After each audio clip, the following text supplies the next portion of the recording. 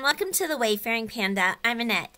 Today I'm mass producing some cards for the Uvalde card drive, and I'm using my Scan and Cut DX to draw and cut some sentiments that I designed in Brother Canvas Workspace. And so I'm just pulling up the two files and copying several of them so that I can fill up the whole paper. I probably won't use them all for my cards, but I can save the ones that I don't use for later. One thing I discovered is that if you just save the files on your computer, it saves like in the project type file, so it won't work on the Scan and Cut. So you need to export it either to your computer as an FCM file or export it as an FCM file to your machine. And if you have an older model, you can save it to a USB as an FCM. Then I select OK, and then I select Draw, and then the part of the file that I saved as a draw file, which is the outline of the words, come up.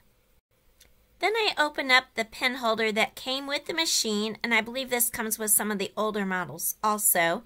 And then you put in a small pen that comes with the machine, and I believe you can order other colors. Then I just put the pen in the holder and close the clasp.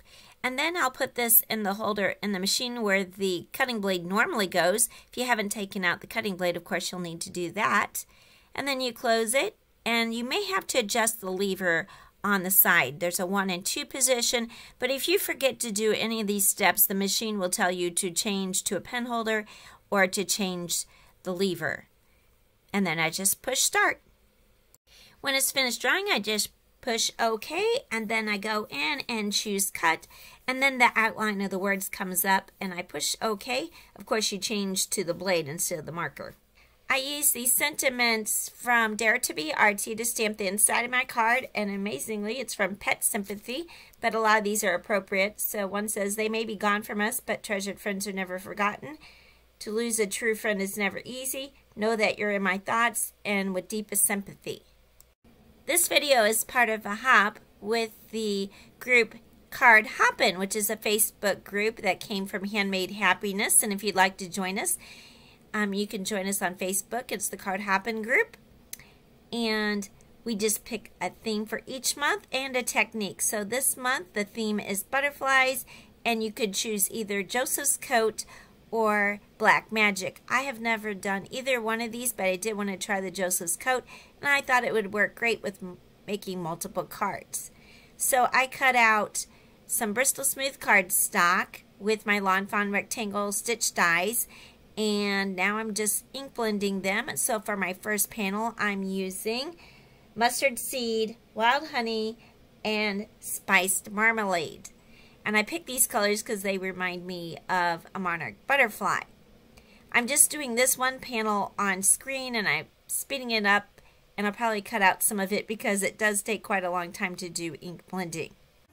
Okay, so off screen I did some more panels since I'm going to make a bunch of these. So I did another with the same colors I showed on video, and then I just made some of different ones. So I made 2 with this color, and I kind of come up with different ways to do it. And you can see they're not perfectly blended, but for this technique it doesn't need to be. So on this one I did Spun Sugar, Kitsch Flamingo, and Picked Raspberry.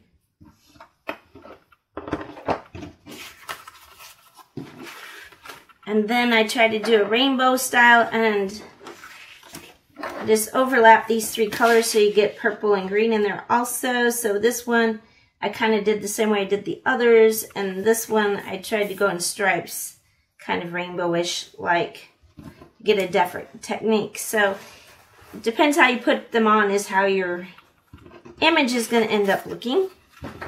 And this is candied apples, mustard seed, and salty ocean. And then of course I had to do a turquoise one because that's my favorite color. I like all shades of blue basically. But blue, greens, and turquoise are my favorites. So this one I used salvage patina, peacock feathers, and evergreen bough. Evergreen bough has a little bit more of a greenish yellow tint to it than the others, but kind of brought out different colors that way. And then the last two I did was purple. So this was milled lavender, seedless preserves, and dusty concord.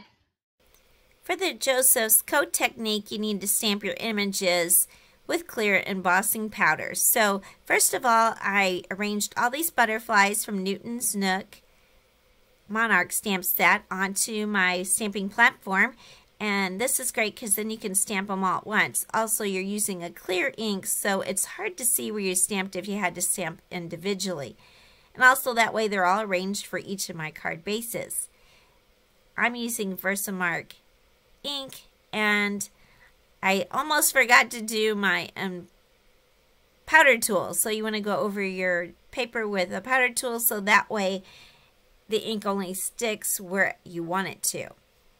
So I do stop and do my tool on this, or if you don't have a tool, you can use cornstarch or baby powder for that. And I stamp twice each time just to make sure I get good coverage, because it's hard to see if you got good coverage when you're using clear ink. Next, you want to use the clear embossing powder to do the embossing.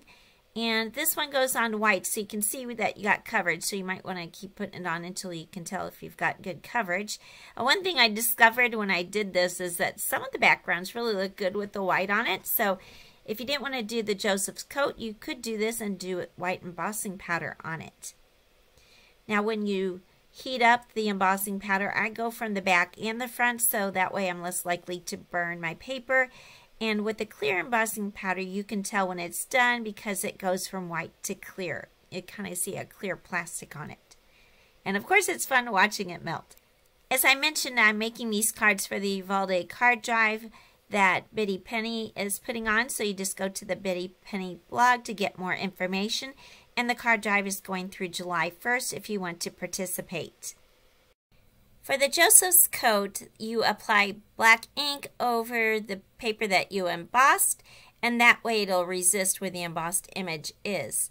So first of all, I'm trying the method of just ink blending with the black soot distress ink, although this took quite a bit, and I went over about 5 times, and it still didn't get real dark. So then I tried some other methods, which I will show. And then the last step for Joseph's coat is to wipe off the ink that may be on top of the embossing powder. So first of all, I tried a dry paper towel, but that didn't really work. So then I used a wet paper towel, but then that took off a little bit of the ink because it's distress ink and it is water reactive. Now this may work better with distress ink if you had a solid image. I'm going to show you how I assemble the card, and then I'll show you a couple other tips I had with the ink blending. So first of all, I'm adhering my card panel to my card base with Nouveau Deluxe glue. Next, I'm using this yellow-orange color marker to color in my sentiment. And I didn't know if it'd work because this is a Flair pen and I didn't know what kind of ink it was, and I also didn't know what kind of ink was in the Brothers Cut markers, so it did not bleed, so it did work out. Then I'm popping up my sentiment with these pop-ups that I kind of made on my own with some chipboard and double-sided tape. You could also use glue dots or foam squares.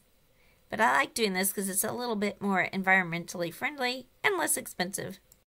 For an embellishment, I'm adding some clear heart droplets to the front of my card, and I'm using glossy accents to adhere them. I thought this went perfectly with the theme. I don't have any gold color, but if you have some gold color jewels or sequins, that would also look good. I'll put a list of all the products that I'm using in the description below. Some of these will be affiliate links. They don't cost you anything extra to use, but I do get a small commission from any sales that the links generate, and that helps support my channel and my website. And I do appreciate if you can use those if you decide to purchase any products. Next, I'm trying some other techniques to apply the black ink to see if any work better and if they're faster. So first of all, I'm doing direct to paper with Memento black ink. And I am speeding up the video, but you can still see it goes on a lot faster than ink blending, and I do get better coverage. Of course, the coverage also depends on how juicy your ink pad is. So I knew I wouldn't be able to use the black set on all of them. I wouldn't have enough ink since I don't have a re-inker. I also discovered when I wiped off the butterflies, I didn't have as much black ink getting wiped off. So the Memento ink definitely worked better than the Distress ink. And of course the direct to paper method is a lot faster and get better coverage.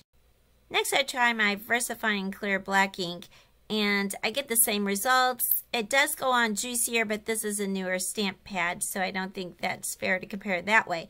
And it did better than the Distress ink when I wiped off the butterflies, but it did come off a little bit more than the Memento ink did.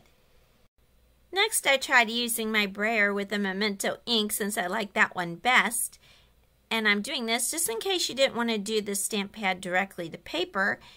This did work. It's faster than doing the ink blending with the blending tool, but it's not as much coverage as you get when you do the direct to paper method.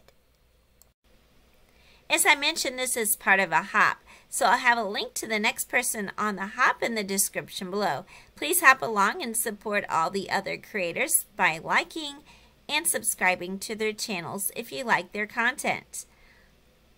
Also, you'll get lots more ideas on using the Joseph's Coat technique and the Black Magic technique, because there's lots of different products that you could use to do this technique. At the end of this, I'm also going to put pictures of all the different cards I created. Let me know which color combination you like best. Okay, I finished all my cards. This is the original one and this is the other yellow one. You can see with the other ink that it got darker than when I was doing the ink blending with the Distress ink. And then here are the pink ones. And I used the same hearts on this one, on these two.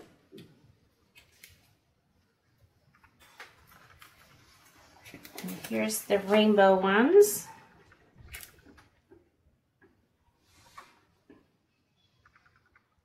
You could see they did turn out different even with the same looks. And I put the words in different places. Sometimes there was like this one, the paper got rubbed too much, so I put the sentiment over it. And then I use these on this one. And you can see the red. Sometimes most of them kind of look black even when you use the colors. So this is called Love Hearts Sparklets from Buttons Galore and More. And then here's the purple ones.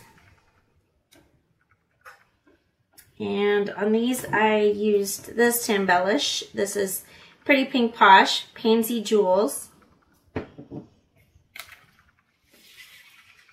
And the last two are the turquoise colored ones. And, whoop, piece of the... And on this one I embellished with Pretty Pink Posh Jewels, and this was Aquamarine. Now this one, the colors showed up more.